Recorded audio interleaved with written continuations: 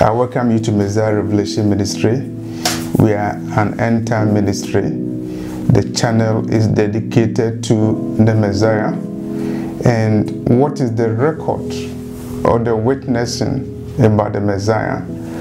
Let's look at what the scripture says about the Messiah. Let's look at 1 Timothy chapter 2 verse 5. The scripture says that there's only one God and there is only one mediator. There's only one God, and Jesus Christ, our Messiah, is the mediator between God and human beings. And so whatever the New Age theologians say, whatever the Muslims say, whatever Buddha says, whatever the atheists say, there's only one God and there is only one mediator. Jesus, who was born in Nazareth, is the only mediator between God and humanity, as stated in 1 Timothy chapter 2 verse 5. There's another record of the Messiah. We can find it in John chapter 11 verse 25. Our Messiah is resurrection and life. He is resurrection and life. And John chapter 11 verse 25 says that he who believes in him, even if that person is dead, the person will arise. The Bible is the only document that records somebody who was dead being risen from death. The story of Lazarus is recorded in the Bible. Is not recorded anywhere in any book, not in the Quran, not in any publication, not in the Guinness Books of Records. So John chapter 11 verse 25, Jesus is the resurrection and life. He who believes in him, even if the person is dead, the person will arise. And so if you go to Revelation chapter 14 verse 13, it says, behold, those who are dead in Christ, their works will follow them. In the book of Revelation chapter 14 verse 13, the scripture says that those who are dead in Christ, there are those who are dead and there are those who are dead in Christ. If you die and you did not die in Christ, you have died in vain. So as long as you're a believer, regardless of what you are going through, whether you are going through tribulation, whether you are going through persecution, whether you are going through any trouble, if you die and you die in Christ, you have a resurrection, because Jesus is the resurrection and he is also the life. And if you look at John chapter 14 verse 9, there's another record of him. One of the disciples asked Jesus, oh, show us your father. The disciple was asking the Lord to show him his father.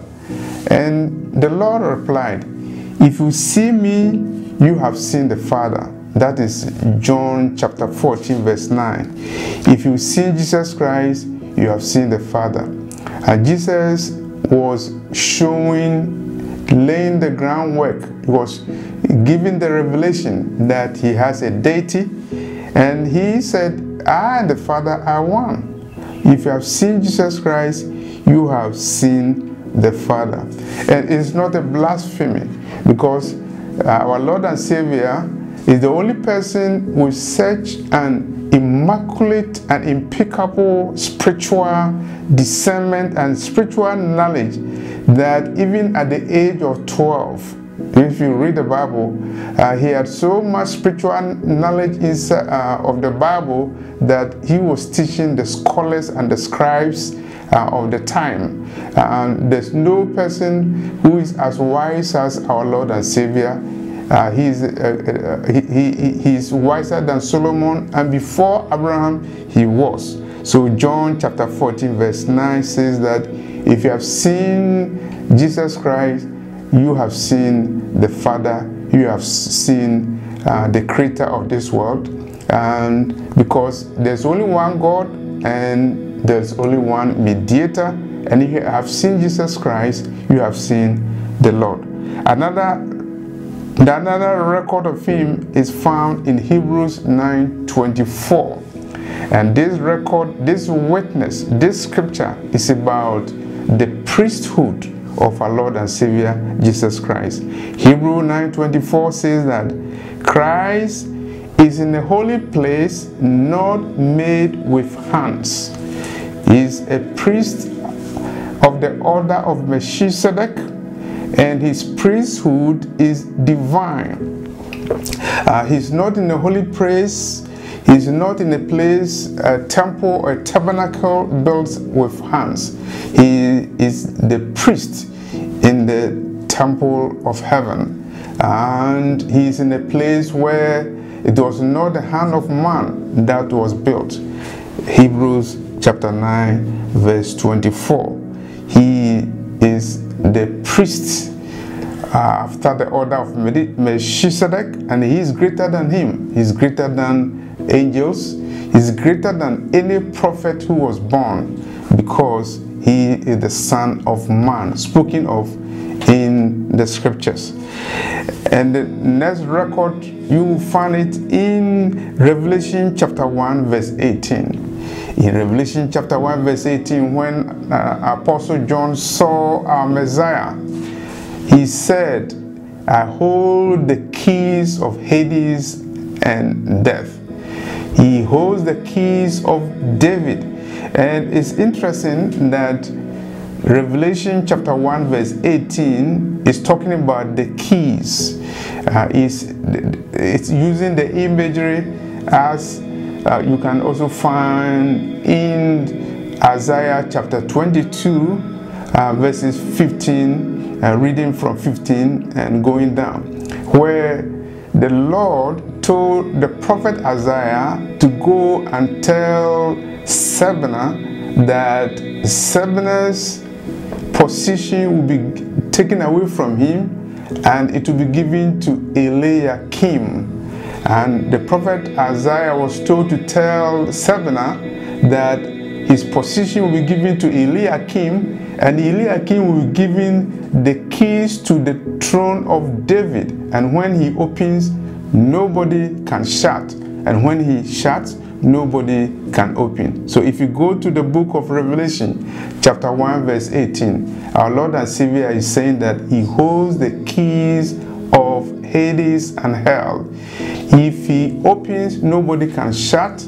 And if he shuts, nobody can open. So this is the record of our Messiah who is coming. And I don't know whether we call him Jesus Christ. I don't know whether you call him Yeshua. But you have to remember that Apostle John saw him with a name that nobody knows. Our Lord and Savior has a name nobody knows. And on the day that we are taken before the presence of the Lord, we'll be able to know his name. He has a name that nobody knows. You have to worship our Lord and Savior in the spirit and in truth. It doesn't matter whether you call him Jesus Christ. It doesn't matter whether you call him Yeshua. What matters most is that you must know that there's only one God and only one mediator, Jesus Christ. Jesus is the resurrection and life, and he who believes in him, even if the person is dead, the person will be alive. And if you see Jesus, you've seen the Father. He has the priesthood that is higher than that of Melchizedek, and he is worshipped as the book of Revelation tells us, and is also going to be part of judgment. John chapter 5 verse 22 says that the Lord has given judgment to Jesus Christ. Judgment has been given to him. And Revelation chapter 7 is very specific in saying that Salvation belongs to God and the Lamb of God. Salvation belongs to God and the Lamb of God. Salvation belongs to Jesus Christ. This is the record, and this is the testimony, and this is the witness. This day is the day for you to believe in the scriptures and to know that Jesus is the key to salvation.